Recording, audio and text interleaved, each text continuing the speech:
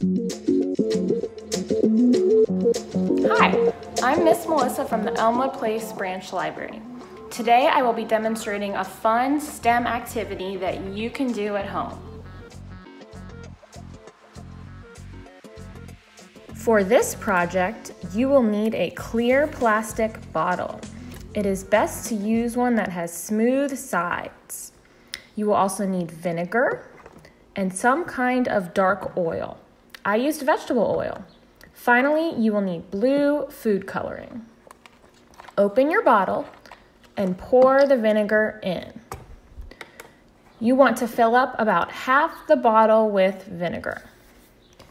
You may want to use a funnel to add the ingredients so you don't spill, but make sure you pour very carefully.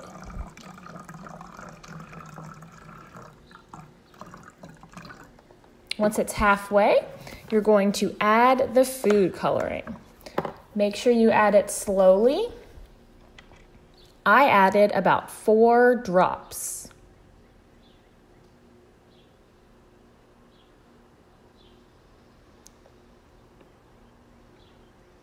Then open the oil and add in the oil to fill the bottle almost to the top.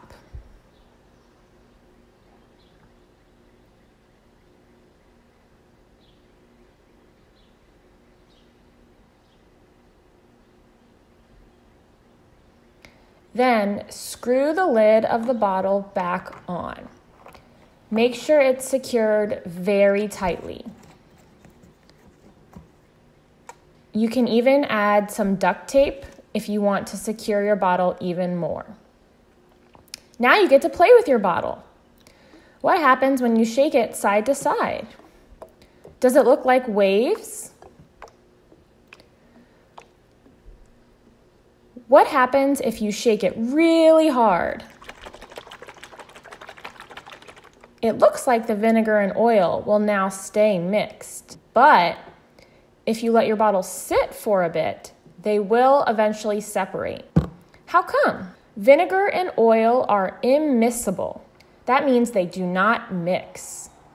Vinegar molecules are polar. They have a small positive charge at one end and a small negative charge at the other end, and they stick to each other. Oil molecules are non-polar. They have no charge.